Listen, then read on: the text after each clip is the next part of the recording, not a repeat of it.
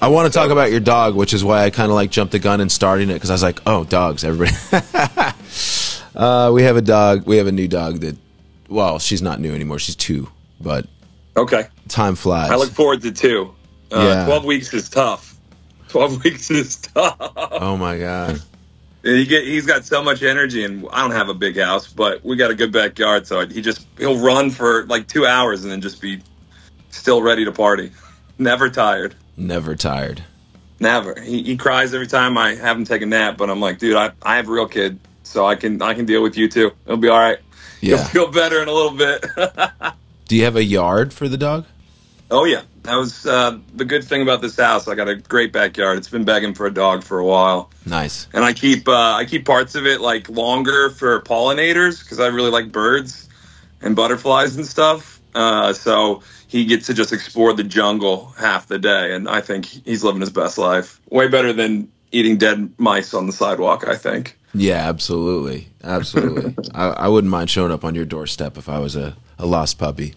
Yeah, come on. Well, I got food, man. You got a little bit of steak last night. I'll feed you, dude. Yeah, let's go. That's the Okie in us. We're always ready to feed people. I love Oklahoma. Yeah, Oklahoma, man. It's okay. It's all right. It's pretty good. People there are really, like a good friend of mine, Trey, he's from Oklahoma. And Brad, another one. Just these guys are like salt of the earth, down home, like will do anything, shirt off their back to help people. Like, and that's what strikes me about you guys too. You have that same vibe. So we're definitely Okies. That's what we do. That's what we do well. We love on people and we love our puppies. Hi, Bree. Hi. Hey, Bree. We're just talking about Charlie. The goodest boy. He's a good boy. The goodest boy. You know what's funny about you named your dog Charlie? So the dog showed up on your doorstep, stray. You took it in, but you named it Charlie, or was it? Did it have a tag or no? No, tag, I named nothing? him Charlie after All Dogs Go to Heaven. Okay, all right. I don't think I've seen that movie. I've heard of it a million times. I've never seen it. It will ruin your day. It is an emotional roller coaster. Don Bluth came for the jugular, and there's a scene at the end where the dog's talking to this little girl saying he's going to miss her, all this kind of stuff. You find out later that the little girl's dad, killed her, in real life before Burt Reynolds recorded that part. So he's literally, saying goodbye to this little girl. And once you know that, when you watch that scene, you're just like, bro. So if you ever want to get emotionally destroyed, all dogs go to heaven. Oh my God. Just the thought of the movie makes me sad. So yeah, that's wild. And then you can watch Homeward Bound afterwards and really get those good feelings back, Yeah, right. Yeah. That's the thing is my wife won't watch movies with dogs if she knows the dog is going to die at the end. I can't tell you. I know I've seen a bunch of these movies, but is it Maddie and Me or something with the Marley and Me? Oh my God! Yeah, that's a rough one. That's a rough one. Nope. Yeah, no more. Meaning of Air Bud too, but they changed it. Originally, they put him down. He bit a ref, but it didn't test well. So. Oh yeah, I bet. He bit a ref. So do you ever whole different movie? Have you ever watched been in the van? I don't know where you got what you're doing on tour, maybe in the hotel room van backstage. Watch something sad too close to the set or too close to going out and talking to people and hanging. And you're just I'm not ready to be around people right now. I'm destroyed. Oh yeah. That was The Haunting of Hill House on our tour last summer. I watched it, which is an emotionally devastating series, and I watched it right before one of the shows, and I just kind of sat there behind merch and was just staring off into space. People would be so hype, and I'd be like, yeah, life is good, man. Life is good. Oh, man. You're staring off just what just happened? 1,000-yard stare. A lot of people say they stopped. A lot of people say, me and my friends that I've been talking to, me and Tom Chichilla both have stopped watching horror movies, and we're like, why is that? And we just don't have a crave. It's not that we don't like them or this, but the craving. It's I don't crave that. I crave other things. But I think it was because the world got so real for us you know, it still is all the time, right? But it made horror movies a little too, I don't know, also too real. You know, when conspiracy theories keep coming true and you're just like, wait, are aliens are real now? Like, is Bigfoot next? Like, so probably, you know, people are out there going, yes, Bigfoot is real. Come on, what do you catch up? Of course. We actually had friends who played a Bigfoot, like big meetup, like a convention, and they, like, as a Bigfoot band, like a band that only made songs about Bigfoot and made up all this, didn't have a single song before they got there and just made it up as they went. John from Michael Sarah Palin, and he did it just to mess with the people from the Bigfoot convention. So they just made up 30-minute set about Bigfoot live in front of this crowd of Bigfoot enthusiasts. I like the idea. I like it a lot. Bigfoot truthers are some real ass motherfuckers. So that's Briana. We have Briana and we have Joey on. Welcome back, everybody. Welcome. You guys were on, I think it was 419 was the last time you guys were on. So now we're at 524. Okay. So a little while ago. I didn't look up the date, so I don't know how long ago that was, but I think some things have changed in your world. They've changed in mine as well, but we're talking about you guys. So I noticed you had a new EP out. It dropped in August. So what else? I mean, I know, is it the EP? Are you guys, what's happening with that? So we have a full length coming out September 20th. Okay, that's right. Yes, you told me that, Joey. And yeah, so our first couple of singles that we dropped, we just wanted to get a few things out there as soon as possible. So we kind of started with a double single drop, and it's just kind of been singles up till now. But nothing else is coming out until the rest of the album comes out at the end of September.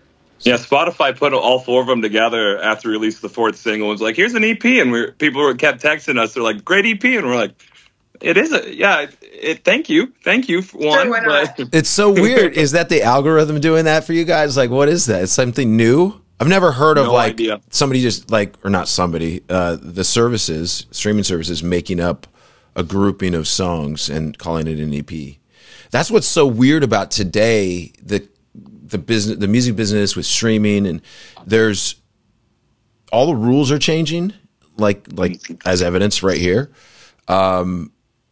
People don't call a proper album an album. They'll just call a group of songs an album. Like, you'd be like, but that's not an album. That's B-sides. That's demos. That's a live album. But if it's on there, people just see it as an album. Are you guys see it as an album too, or are you? I'm a little more old school, obviously, going into it at seeing the changes, but that's probably why Spotify just made an EP for you, is because that's the new paradigm or whatever.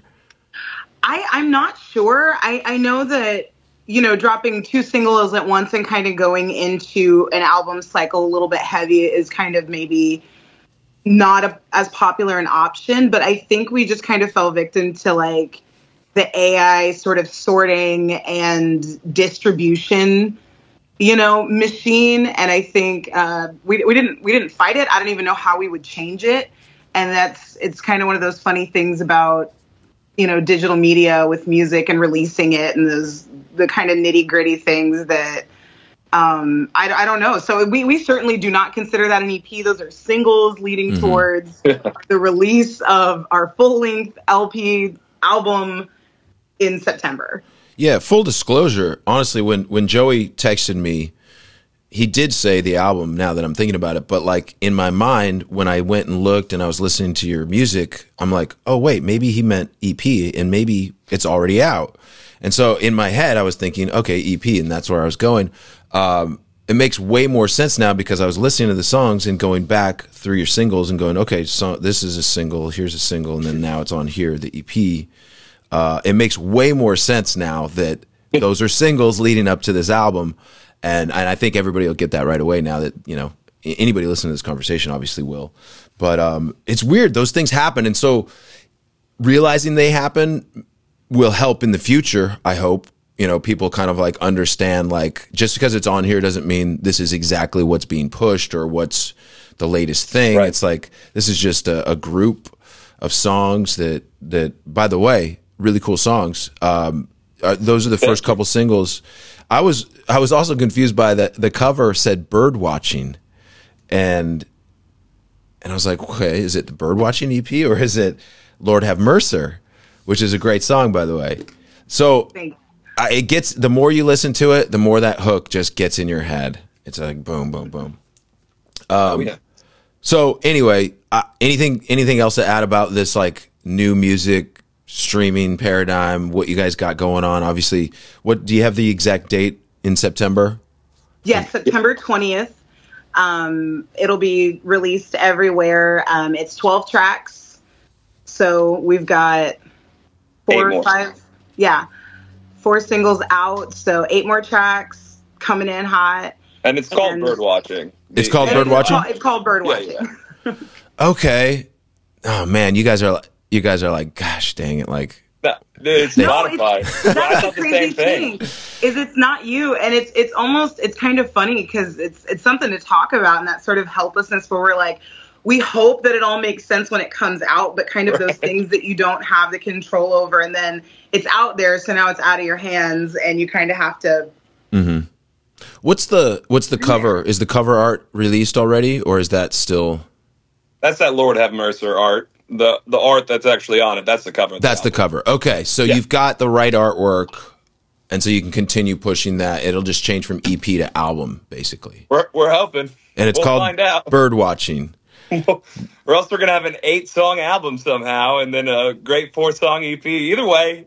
What? Oh my God! No, you should be able to. You should be able to have that grouping of the album. It's. I think it'll work itself out. That's what we understand, but you know, it changes so constantly. Yeah, it's such a weird time to be in music, especially with streaming being king like it is. It's like you just kind of hope that everything works out the way it's supposed to, because it's usually a bunch of algorithms putting it all together, and there's something that's kind of lost from the going to Hot Topic, putting on the headphones and picking out a CD physically.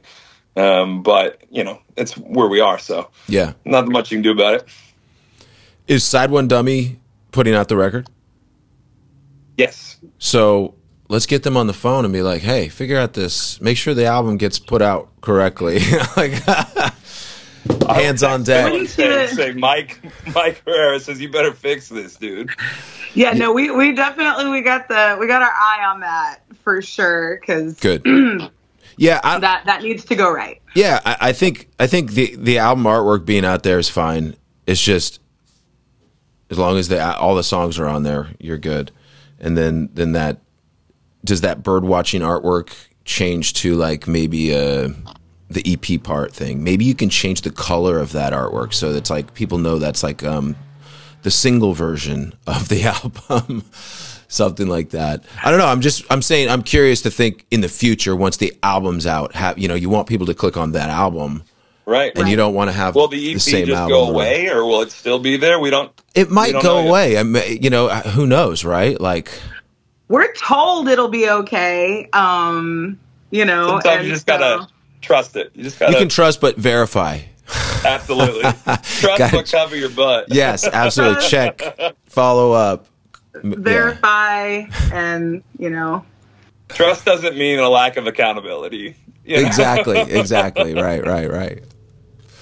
Good. Okay, I'm glad we cleared this up. I feel much better about it. I don't think it's a real issue as far as like when the album's out. It's just weird right now. Like people are thinking that this is the album maybe, but it says EP, so they get it. It is weird. Yeah. You got to make some sort of video about it in a fun way. Yeah. To be like, okay, so we have this, but now we have this, and Spotify did, or whatever. I don't know. Do you guys do TikTok? That's not a bad idea. You do good TikTok right there, absolutely. It's a TikTok. It might not be for all platforms, but silly stuff, it does well on TikTok, I think.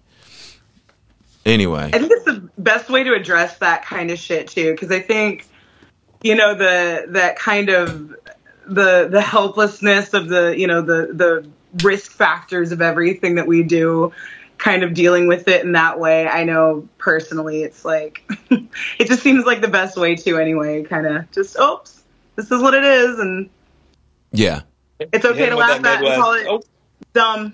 You're going to write some songs about it, I'm sure. So what's this new record, Birdwatching? What's the theme? Do you have a theme? Is it, what are a couple songs? You know, I'm just kind of thinking about like the first song, Lord Have Mercer. Is that the first song on the record, or is that just the first single? That was the last single somehow, but the first song on the EP, and it's the fourth song on the album. Fourth song on the album. Okay, what's the first single? What was the first single?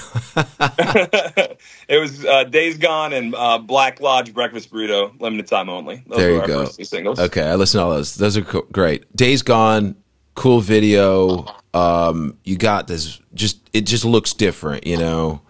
You guys are in a studio. I think you're in a studio. Yeah, just kind of. That's our practice space. Is that really? It looks really. Yeah, it just kind of happened where the guy who owned it had a boat in the room, and we were going to use the room for something completely different. And we got there and we're like, all right, we're on a boat. It's just we're on a boat now. We're on a boat. We're sailing to Europe to go play shows. Yeah. You know, whatever. We're on our way. You know. Yeah, Briana she just looks so good, and you know, with her hair all like color. The colors pop. Like, everything just pops about that video, and the production value. I just immediately was like, this is actually like, this looks like they went to some rap studio or something.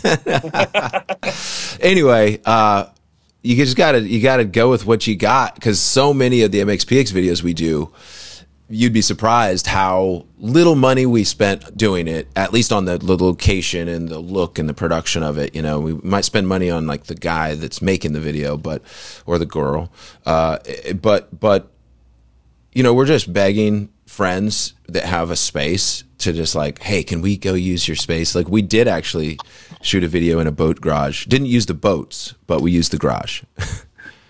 That's how all these happened. The other two videos, one of them's just in a mannequin warehouse in Tulsa that we were just like, hey, can we shoot a music video? And the owner was like, yes, that's awesome. Please come show people how weird our warehouse is. And it was awesome. And then the bowling alley, our bassist Tyler worked there and was just like, we'll just do it here. So same kind of thing. Just let's just make it happen wherever we can do it. How creepy was the mannequin factory? Super creepy. It was super creepy. But I mean, that's what made the video for me, is that it's unsettling, very uncanny valley at times, where you just look down the road and be like, I don't know if that moved. It looked like it moved. I might have been just up here, no ventilation. Even structurally, that building, there's like holes you have to walk around, because that's on the second level, all of those mannequins. And there's like, even just structurally, it's kind of like you feel like, okay, I gotta kind of watch my back, and everyone's looking at me, and that place is, it is exhilarating. Perfect. What's the song? That's the Black Lodge Breakfast Burrito. Okay, I didn't see the video for that yet. Rad. Okay, I can send you some links to everything. Excellent. Yeah, we'll put it up on the show notes. So we did get a little off track, and it's probably my fault, but I was asking you guys about the themes of this new album. Yeah. Brie, go for it. So when we first kind of set out to write, like the first time we sat down, we kind of had that discussion. Like, are we, you know, the last album, there was a story, and there was a thread, and there was a point, and kind of a journey, and in what we were trying to convey. And this time it was kind of that conversation of, okay, do we do that again? You know, we kind of tried that out. Do we want to do something different? And this was probably about a year and a half ago, I think, that we had kind of first started down to start writing. And a lot of things have happened, you know, as a group and in our personal lives since then. But we had pretty much always wanted it to be, or had talked about it being a little more external. There's a lot of internal dialogue, a lot of, introspection kind of on the last album. And that still exists here, but it's a little bit more about the interaction. You can do as much work as you want on yourself, but at the end of the day, you have to be a mom, a dad, a coworker, a partner, you know, and there's no amount of, you know, introspection you can do that makes that world better sometimes, just, you know, easier for you to navigate it. And kind of that that acceptance, you know, that nothing becomes utopia because you do so much work on yourself that you are able to just live in a perfect bubble, because that doesn't happen, and other people's issues become your issues, and relationships are a necessity to life, and ebb and flow, entropy, all these things, and kind of that externalization of the issues we see in ourselves, in, you know, kind of what you do after you begin the work and go and deal with this world that really doesn't give a shit. You know, how much therapy you've done. Absolutely. Yeah. Well, that was perfectly said. That's exactly. I like it. I mean, it seems like you guys get more real, even just more real. I mean, your lyrics were always real. Like, it feels like you're there hanging out with you, and you're just kind of having a conversation in a musical way. A lot of times, like sometimes venting to your friends, sometimes, you know, really having a discussion with somebody you're not happy with, you know, whether it's that or this, you know, it's very real to me. And it feels like you're kind of moving forward into like even deeper territory, which is cool, which is, I think people really need that. They're looking for that in their music. There's so much out there that's just like fluff, you know, so to get those real lyrics. Can I ask you guys maybe something sensitive? Last time, I don't think I even knew about it. It may have been in the past shortly, but maybe it was still hadn't happened yet. The accident with Tyler, we never talked about that, and I don't remember if it was before or after the accident, but that's something you guys went through. I would love for an update. If that's a sensitive subject, we can lay off of it. But how's that affected the band as well? And what happened? Sure. And people don't even know what happened. I don't know if you guys are trying not to talk about that or what. But no, it's a thing that happened to us that changed, you know, all of our lives. And you know, it was after we talked the first time. It was about a year ago, May. And, we're driving to Las Vegas, brand new tour van, playing Madden in the back seat, like having the best day ever, about to go play punk rock bowling and, you know, see our little exhibit in the punk rock museum. And we were so pumped. And Bree and Gil, our other guitarists, were flying out to meet us. And then some random chain link just came through the window, you know, good sized chain, got in Tyler's neck. And, you know, we didn't know what it was at first. Thought he was shot, because the window just went, and then he was unconscious for, you know, 15, 20 seconds without anyone else, like, really knowing what was going on. Or then we got control of the vehicle. Matt somehow got in between him and the steering wheel, parked car. Everybody got out. We were fine. And then we saw that Tyler was bleeding, and he'd had a punctured jugular and a lacerated, or I can't remember the exact lacerated carotid, I think, something like that. But he lost 2 liters of blood, and luckily we, you know, had some first aid training between us, and were able to just go to work and stabilize him till the ambulances showed up. And then, you know, he was out of the hospital 3 days later somehow. And, you know, doctors were coming by the room when I was up there with them, and they just stopped by because they heard about it, and they were like, what are you talking about? Like, this is impossible. People don't survive that on an operating table, like in, you know, a hospital, not let alone a van at 80 or whatever.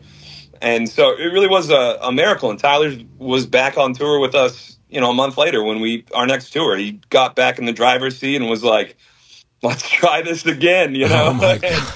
Yeah, how much anxiety does he have getting back in the driver's seat in the van? Like, he's good?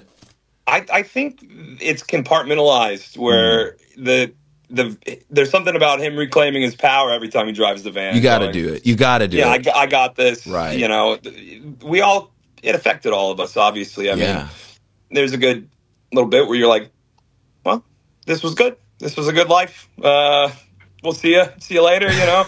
And we went to therapy all together as a group, and really talked about it. And, you know, there's still moments where we're driving and the van swerves twice, and everybody's like in the back seat, you know, freaking out a little bit. And but, you know, the one time we almost did die since then, like, this truck swerved into us on a bridge, and we all just started laughing. So, I mean, it's like there's a little bit of trauma in there, but that's what we do. We kind of laugh about it together as a community, as a group, as a family, and say, okay, well, you know, this is special and this is dangerous, what we do, that, you know, you don't even think about. You don't even think about how all these touring bands put their lives on the line every time they go on tour, because we weren't doing anything. We were just driving, and it was just literally a piece of metal. No one knows where it came from. Nobody knows what happened. Just everyone's like, well, you know, what are the chances? And we're like, high. That's pretty high. Yeah, that's. And then they go, have you seen Final Destination, man? That's some Final Destination stuff. I'm like, you realize, like, everybody dies at the end of Final Destination. That's the point. Like, death catches them and tortures them. Like, what are you saying to me? Yeah, like, exactly. Not be in elevators? Like, what's going on? Don't go anywhere.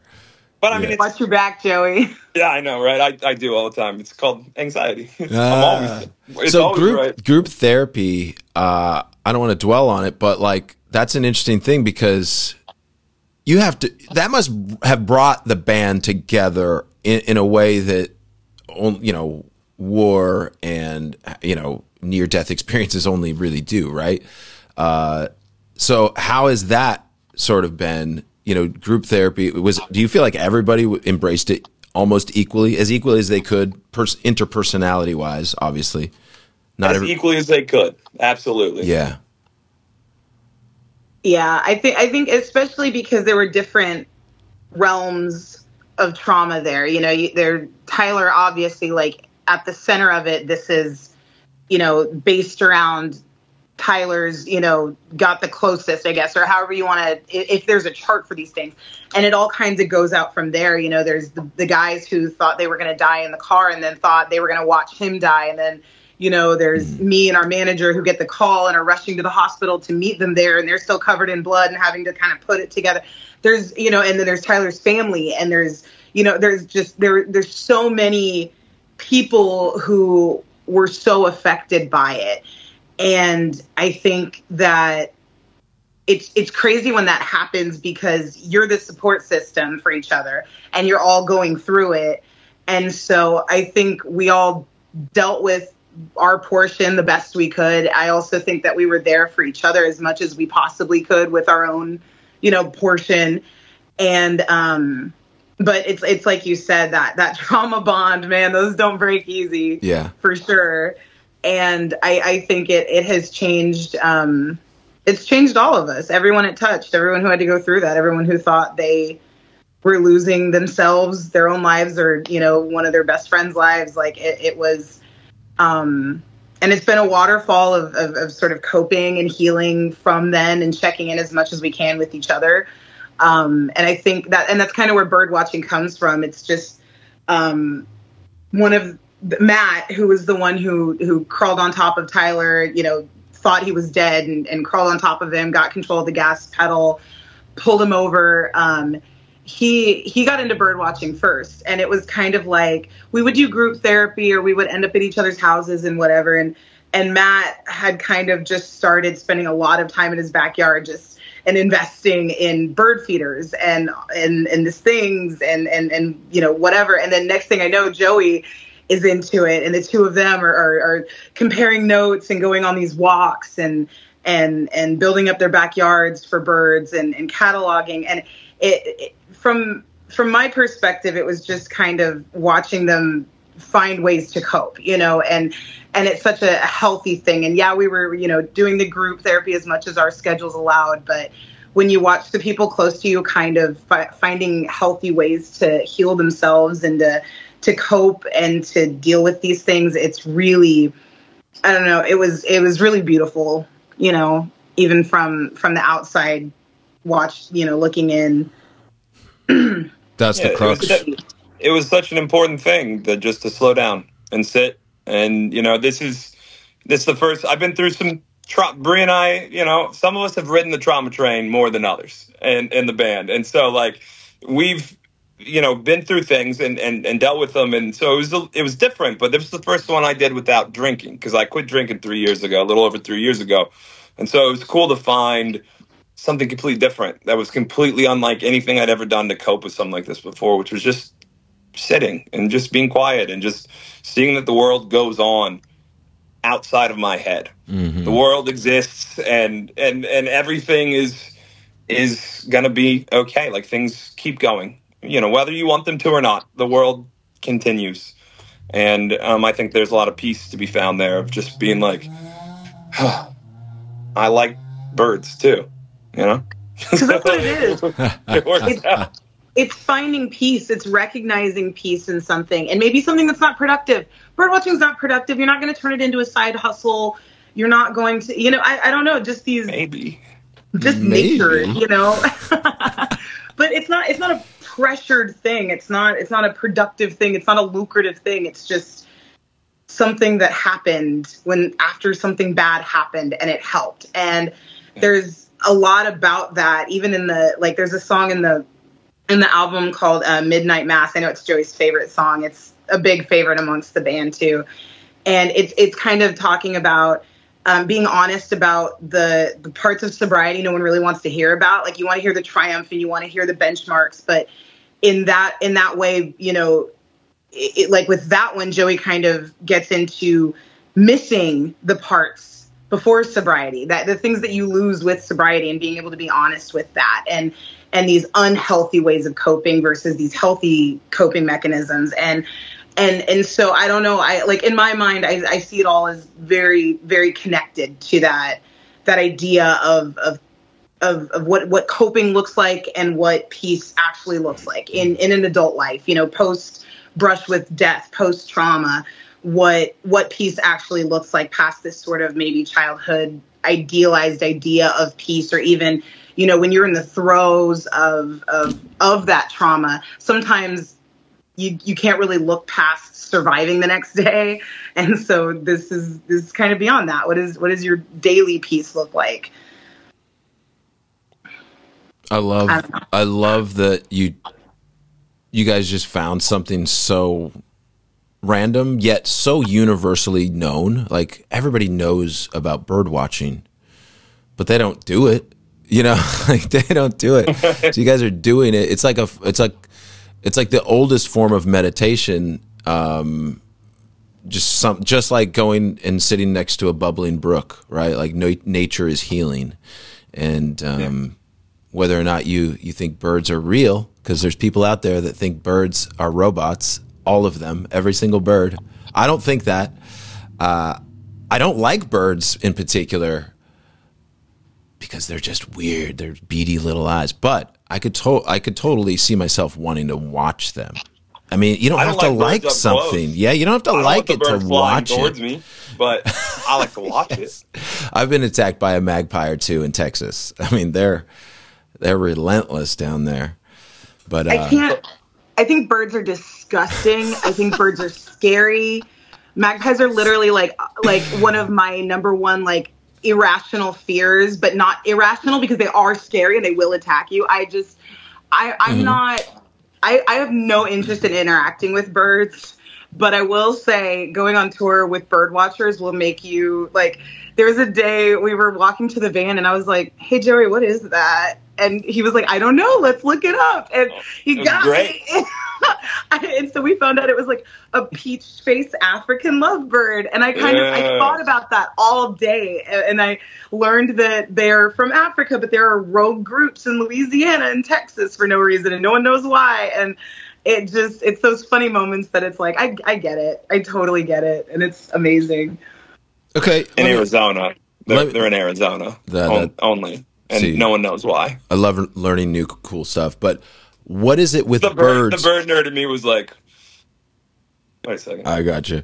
I'm not cool. Let me ask you, what do you guys think is up with birds suspended in the air, like in the cities? You see videos. Is that fake? Is that an optical illusion?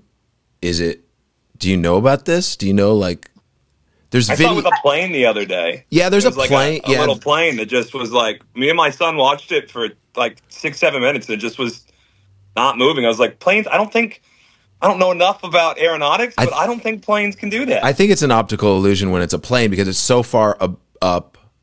It's a low plane. Well, still kind of. I don't know. It's real low. See, I might be skewed because every time I say, "Oh, look at this bird suspended in the air," like somebody like our guitar player Thomas Nesky will say, like, Apple phones aren't listening to you. That's just a myth. I'm like, no, they're listening to you. So I can't believe anything he tells me. And he would tell me that, no, it's an optical illusion. That plane in the air is not suspended. And I'm like halfway reasonable and halfway completely out of my mind crazy. So it depends on which one wins during, at the time of day.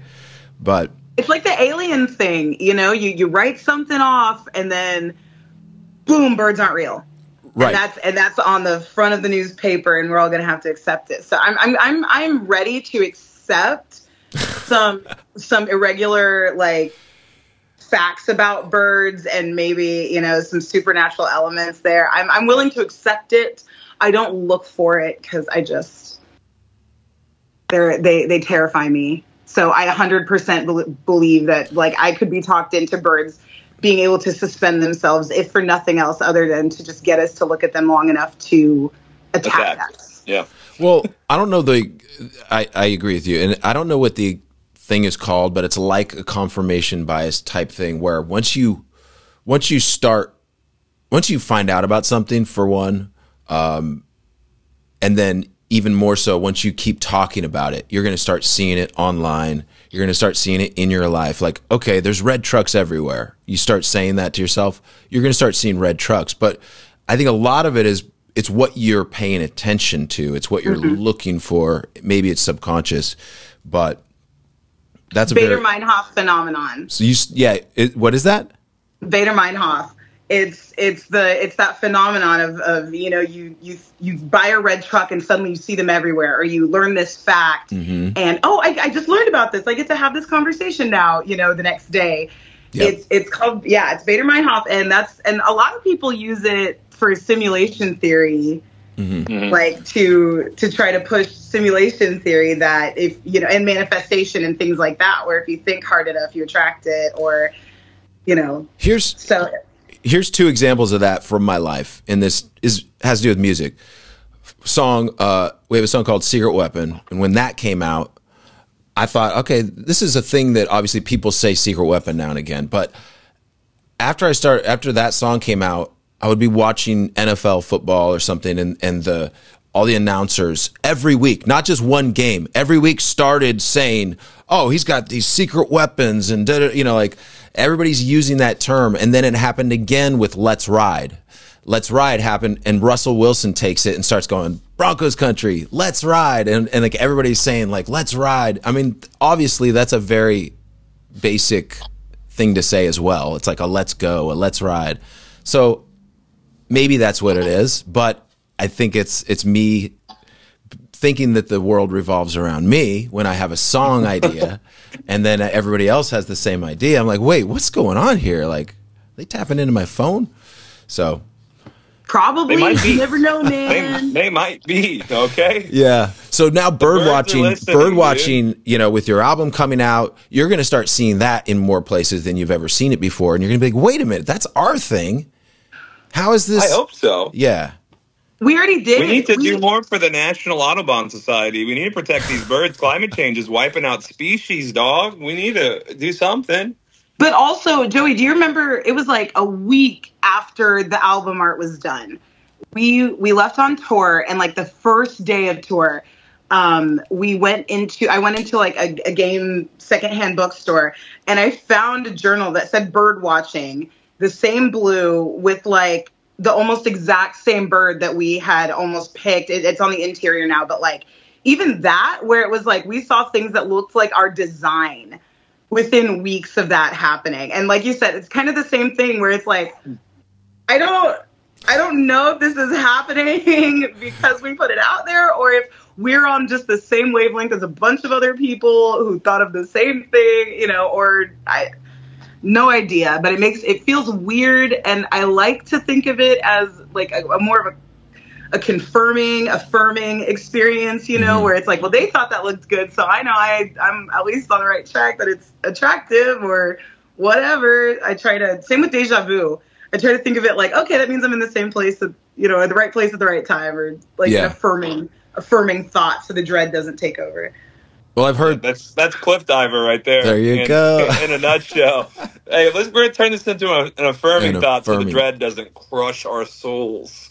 That's all I need to know about the new album, right there. Nice, I love it.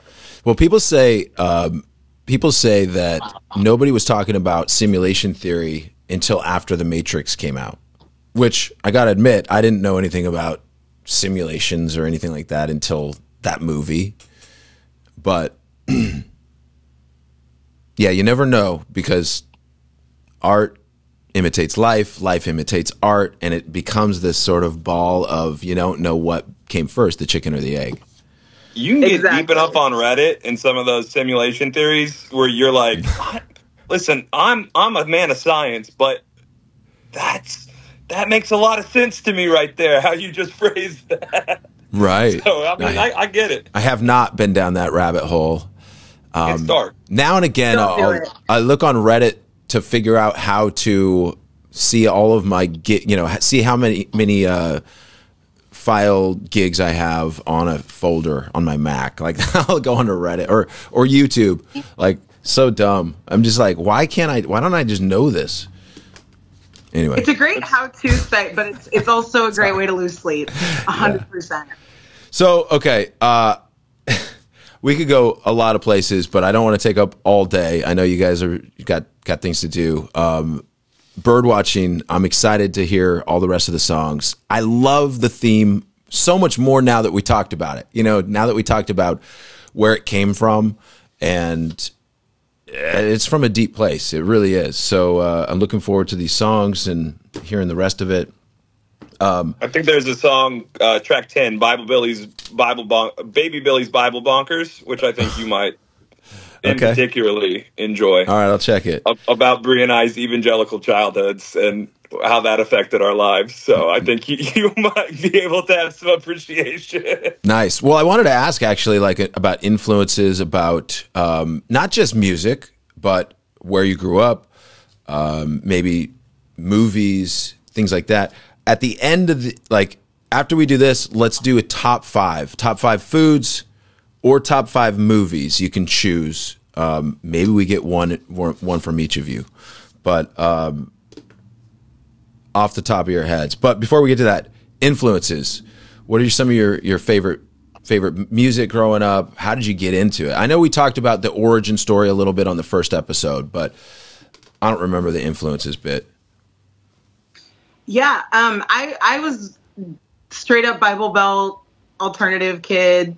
So I started going to shows when I was like 10, telling my parents, they're Christian bands, because there was only one venue in town and it was a church coffee shop. And Further Seems Forever, they're Christian band. I'm going to go see them, and whatever it was. And so I've been going to shows just most of my life. Before I started making alternative music, I dabbled as like a hook girl. I sang for some bands here and there, but my musical journey it definitely started with alternative music. I think Clarity by Jimmy Eat World was like the beginning of that kind of like, oh, I like this music, and then finding out what I was allowed to listen to at home. And then that led to, MXPX, Slick Shoes, a lot of the old Side One Dummy bands too. And so, that and it never stopped. Where did you guys, cause when I listen to not every single song, you guys have a little bit of a variety in some of your songs, but some of the ska leaning songs, to me, like, I listen to that, I'm like, yeah, this is like, it's not Less Than Jake, but it fits nicely with Less Than Jake. So thinking back to when you guys were touring with them, I'm like, okay, I could totally see that working so well on that tour. But the horns, you guys have not just ska horns, you have almost like rock and roll 80s parts as well. 80s parts? Yeah. No, that's right. If that makes sense. That's how we describe it too. Yeah. Lost Boys sax. Lost Boys, yes. Yeah. Like Paul Simon sax. Yes, that's what we have. That's right. We talked about this on the last time. I remember we talked about the Lost Boys 80s sax, and that still just has a lot of of warm feelings for me when I think about that aspect of your band. When I hear that sax, it makes me smile. So same. Us too, and that's kind of like the fun part of it is flexing that, because you'd think like the ska application is obvious, but there's so much more, and I think exploring that's always a lot of fun. And a lot of us came up as ska kids. Matt and Donnie were both in the Last Slice, and they toured. They were probably the best ska band to come out of Tulsa, in my opinion. And so with that history there, I feel like it's always going to pop up. But especially with this album, I think and just in general, I think this album is us kind of at our bravest and at our most like exploratory, because we didn't go in there with a whole lot written like with the last album. This was a little bit more on the spot and working with Brett to kind of create this moment, like you said, that honesty that comes from us, really, that it was really honest and really collaborative. We spent 14-hour days for a month doing all of this together, and a lot of it was written in the studio. And a big part of that was getting to play with the horns and kind of doing something different, and trying different flexes for him. That's Absolutely. Great. You guys are taking it seriously. It's cool. So, where did you guys record? Barbershop Studios. Is that New Jersey? New Jersey? Lake Hopatcong, New Jersey. Nice. It's a real cool studio. Brett's brilliant. He really shaped kind of our technique when it comes to songwriting in a new way, and gave us a lot more confidence in just saying, because we're like, we don't have everything we need. We've been trying to just force it so we'd be ready, and we have all these little parts. And he's like, I don't know why you're worried. Like, you guys can write songs. That's why you're here with me, is because you guys can write songs. So like, let that go, and let's just do the work. Let's just now do the thing that we know how to do. And so it was this real, transformative process of going from like just being ruled by this fear of I'm not good enough. The rest of the band's going to see eventually I'm not good enough. And I think all 7 of us went through that at a different point in the studio of just being like, I can't keep up. I'm not going to be able to do this. And then it was just like this real piece that Brett really brought to us of being like, are you afraid of this? And us being like, no, we're not. I'm not afraid. This doesn't scare me. And I'm going, okay, then we can figure it out. And it was just that kind of reassurance that really let us be able to be a little bit more, I don't know, honest, just completely, this is who we are. This is the songs we're writing right now, where we are in time, and not trying to be anybody or, we'd be like, well, is this song pop punk enough? Is this song emo enough? And Brett goes, I don't care. I don't care if you're trying to write an emo record or a pop punk record. Those words mean nothing to me. Is the song good? Is it good? Does it make you feel something? That's what we're working on. Who cares what the genre barriers are? Just write songs that make you happy. And so that's why I think all 12 songs are almost entirely different, because we just went, okay, let's just write some songs. And I'm pretty proud of what we ended up coming up with. Excellent. What's Brett's last name? Brett Roms. Roms. Cool. He's done a lot of the more modern emo, like Hot Mulligan and Free Throw, and a bunch of guys in that genre, that vein.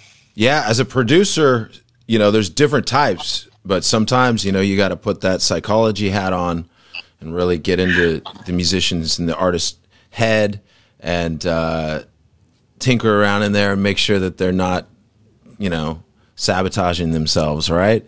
So, there were some therapy sessions in the booth. That's good. Yeah, I know, right? Where he'd be like, "Are you crying?" And I'd be like, "I'm not crying. I just think I should be able to sing this part, and I can't sing this part, and I don't know why." And he'd be like, "No, don't cry. It's okay." Sometimes we're so lucky he didn't charge us extra for the guru, camp counselor, therapist, like bestie sesh. We're so glad we didn't get an itemized list for any of that, because he definitely was wearing a cheerleader uniform the entire time. Like, he way too much heavy lifting in that department. We got some good mantras from him. Right. Good. I mean, what was it? Recording is fun and easy. That's what we'd say every day when we got stressed. It's all right. Yeah. Recording is fun and easy. And we go, yeah. Now we do that all the time. Tour, fun and easy. It's so fun. It's so easy. I love that. Well, tours do this, but also making records, being in the studio. It's an experience you have with your band and you have with yourself, of course. And those experiences really, they carry on through your life. So having a good experience is important, is really important to the future of your recording career and your music career. And it's like anything in life, right? You gotta, almost more so in the studio, I think, especially as a singer, you guys are both singers, you got to pamper yourself a little bit. Bring in a you know, some tissues and your extra water and your tea and your, like, all the things, right? A lot of times I'll be like, I don't need all that stuff. But like when you have it, you're glad you have it, and it makes the whole experience go smoother because it's an instrument, this natural instrument, your voice. And some days it doesn't sound as good or as open tonally as others, and that's just the truth. I mean, there's just no way around that. So having the right person that's gonna, it's like what we talked about. You don't watch a horror movie before you go like try to be funny or whatever. Same thing with singing and the recording studio. You mentally got to prepare for that, and having a producer help you do that is half the battle for sure. I love it. Absolutely. We did watch a lot of horror movies in the studio, though. That's okay too. That's okay. It's okay in the studio, I think. Adrenaline. It would just be on the monitor, and then we'd be watching some messed up '80s horror movie, and then like be singing these like happy, you know. So it was pretty surreal. Yeah, I love it. Well, hey, I think it's time for top 5. Whoever maybe has the idea can go first. Do you want food or movies? Or do you want to do both? Let's do both. I mean, okay. You can do one. What do you think? No, I mean, Bree, which one do you want? Do you want food or movies? Oh. I'll do movies. Okay. Okay, so my top 5 movies, I'm going to say Drop Dead Fred and number 5. I love that movie more than anything in the world. I've probably seen it more times than any other movie. I love that movie. That's so funny. And it's about a girl in her 30s who gets an imaginary friend, and he's amazing and teaches her how to get past shit. And that's me. So I love Drop Dead Fred. I'm gonna say Anything with John Cusack because I'm a girl and I'm a sucker in John Hughes, and it's perfect. Yes, literally a perfect movie. I always really loved like the movie that like me and my friends, when we go to a party and we're going to scream every word at the screen, go to the screenings, it's Boondock Saints. That's like a movie I could write the script for, and it's gory and hilarious and messed up, and that makes me laugh. And then what am I on? You're on 3. That's 3. Okay. So number 4, I'm going to say That Thing You Do. Okay. That's good. By Tom Hanks. That is an amazing movie. I always dreamed about being in a band like that. That was kind of like I think people watch Almost Famous and they're like, that's the movie that made me want to be in a band. And That Thing You Do was that for me, because I was like, and I'm never going to have a drunk as my whatever. And I'm like, it was like a cautionary tale. Because even as a kid, I'd watch that movie and be like, that guy has such an ego. This is never going to last. And it doesn't, of course. So love that one. And then your fave. I'm gonna say my favorite movie is probably Beaches with Bette Midler. I love her. It's a perfect soundtrack. It'll make the most cold, unfeeling person a puddle. And growing up, my mom always liked to call me Cece. Which was Bette Midler's character, and it's just always been a really important movie to me. So. I haven't seen it. I have never seen Beaches. Of all these movies, I've seen them all except Beaches. But I love Bette Midler, and I love The Wind Beneath My Wings. I sang it in choir when I was in junior high. Okay, you have to watch it and let me know. Like, oh my gosh. Especially if you love Bette Midler. It's the funniest, saddest movie you've ever seen. You'll love it. You're gonna love it. Is it as sad as Marley and Me? It's sadder. In my opinion, it's sadder. Oh God, what are you doing to me? I'm going to straight up say the burn is way longer. The death is way sadder. Like, the sads are so much sadder in that movie. And I think the highs are so much higher, and it's so much funnier, and there's so much light in it, and so much love in it, and so much loss. And I think you're going to love it. I think you'll feel it on a molecular level. These are all like 90s and 80s. Is Beaches 90s or 80s? 80s. 80s. Yeah. Wow. My mom raised me watching her favorite movies. So it was like, you're going to like Star Wars. You're going to watch Drop Dead Fred. You're going to love this. And she was right. I think the 90s had the best movies, period. I mean, just. Agreed. Oh, my God. There's just so many. It's insane. All right. Food.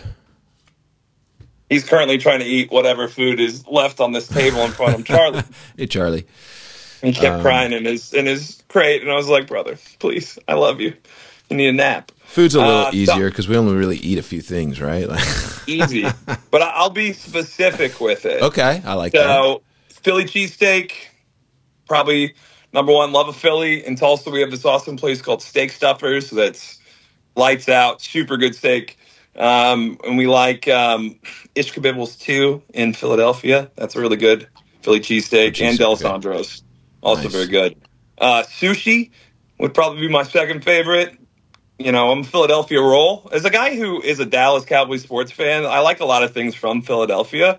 It's just, you know, there's a little bit of a disconnect somewhere along the way. But Philly roll, you know, a nice, fancy, weird fried roll every once in a while, that's all right with me, too. Do you like soft shell crab rolls? I do, yeah. Yeah, those are pretty good. They're weird. They're weird. The first time I had like a real soft shell crab, it was a weird experience. I felt guilt in the process. I was like, I'm sorry, dude. My bad. He's like, it's okay. And he's like, whatever, man. I'm already dead. So like, I was born for this, dude. I was born for this. Let's go. That's what I thought. Evolution. I'm sorry to interrupt, but that's literally was my whole thinking as a child when I was eating things. Is that like the cereal was like simultaneously like no, but also yeah. Let's go. Let's get eaten. Is that weird? That's Sausage Party. No, that's the whole movie. Oh, is it? No, I haven't seen Sausage Party. There's a thing for kids called Gudetama, and it's a character about an egg, and he puts himself in situations to get eaten because he's like, please God, just someone eat me. And I think that's beautiful. I love that. And I have heard of Gudetama because I have kids and they're into it. So I'll have to ask them for some more info. Okay, sorry. So we're that's 4, right? We have that's 2. No, that's 2. That's 2. Yeah. Philly and sushi. I was giving you examples. Yeah. I would go just straight seafood after that. So I mean, sushi's its own thing, but like seafood pasta or a totally different lobster bisque or a nice piece of redfish. Whatever. Love it. Love cooking up salmon. Kid used to hate fish, and then I started cooking it for him with steak seasoning, and all of a sudden he loves fish. Can't get enough fish for some reason. So love it. Grilled cheese, just straight up. Love a grilled cheese. What kind of bread? What kind of cheese? I mean, it just depends on how classy I'm feeling. But like the best is still probably my Mima's. It's just white bread, butter. She put Miracle Whip in there, which was weird at the time, but really hit. And just American singles, craft singles, just the ooey gooey. Ooey gooey. I think it's because it's always out of love. Like she would make it just because she knew I loved grilled cheese, so she'd just be like, "Yo, here's some grilled cheese." Yeah. And when I had to live with her in high school when I couldn't live at home anymore, I'd be 18, angry at the world, listening to punk rock. She'd be like, "Here's grilled cheese." I'd be like, "Thanks, sweet mom. All right." And then back to my metalcore, just screaming in my room to Senses Fail. But how much Senses Fail do you think has been the background to how many grilled cheeses? Like that's one of the questions I would get to when I get to heaven is how many chicken tenders and grilled cheese while listening to metalcore. Probably a lot. Yeah, probably a whole lot of it would be that. That would make Buddy smile. I got to meet him at where did we play? Four Courts, and it was really cool to be able to be like, hey, you don't know me, I eat grilled cheese to your music all the time. No, man, cry all the time. So many grilled cheeses. used to contemplate my own mortality constantly at 15 while listening to you guys and eating grilled cheese. It was great. All about that grilled cheese bringing us together. The last one's kind of hard, but I would say some form of steak. So it could be a steak quesadilla, it could be a steak sandwich, it could be a steak torta, you know. But just it could just be a great big porterhouse, whatever. I love a good steak. I had one last night. It was massive, and you just feel there's some good about it. It just feels good in your bones. It's the Okie in me probably, but I love a good steak. I'm a sucker. I'm also, in my late 30s, so you got to be part of your personality, just really liking a good steak. That's right. Medium rare, of course. So we got Philly cheesesteak, sushi, seafood, grilled cheese, and steak. That is an eclectic list right there. I'm an odd guy, dude. I don't know if I like all the things you said. I would eat all the things you said. I wouldn't necessarily put them in my favorites category, but I like it. And the movies, same, Brie. I like all those movies. I wouldn't put them in my favorite category, and that's why it's unique, and that's why I love to hear it. All really good movies, though. Drop Dead Fred. Thank you. Wow. I love that movie so much. It's a good movie. It's my favorite. Yeah, it's a good movie. So who's it stars Phoebe Cates? It's Rick Mayall and Phoebe Cates. Rick who? Rick Mayall. Mayall. He was a British comedian, and then Phoebe Cates, who's just brown-eyed princess of the 90s, gorgeous. Oh yeah. Phoebe Cates. Oh, we know Phoebe Cates in my generation. Knows. Oh yes, you do. All right, well, yeah, that's good. That's awesome. Well, take care of that Charlie dog. Best of luck. And I can't wait to hear Birdwatchers, y'all. September 20th, add it to your playlists, everyone. Anything else we need to know? Thanks for having us back. I mean, it was so cool to see you in Atlantic City this year. And you remember us, like, when we say we grew up on, we said it before, but we grew up on your music. And, like, to be able to just, like, you greet us as friends was a surreal moment. And then for you just to be so kind to us and let us come back on here, it's an honor, man. It's an honor. You're such a beacon of how it should be, how a real rock god should be. You're a good man. So thanks for being kind to us. Really, it means more than you could know. It means a lot to me as well. You guys are great. Awesome to see you out there on the road. Love to see you, just out there doing your thing. Keep it rolling. Don't let the bad times, destroy the good times. I love that. So, yeah, we'll get it out. This will be out Monday. So, heck yeah! I'll send you all the stuff. Oh, thank you so much. All right, appreciate it. It's such a pleasure. Thank you, Mike. Peace out, y'all. Later, man.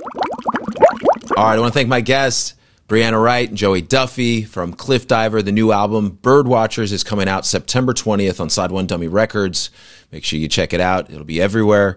Shout out to my boy, Bob McKnight, for producing and editing the podcast. Thanks to you all. If you want to call in and leave a voicemail, the number is 360-830-6660. MXPX.com/shop. We have new merch up right now. It just dropped. You want to get new hoodies. We got these new t-shirts of like 3 different new t-shirt designs. We've got banners. We've got this new crossbody clear bag. MXPX.com. Thanks so much for your support. Thanks for watching and thanks for listening. And if you're on YouTube, please hit that subscribe button on that YouTube. All right? We'll keep it rolling. Peace.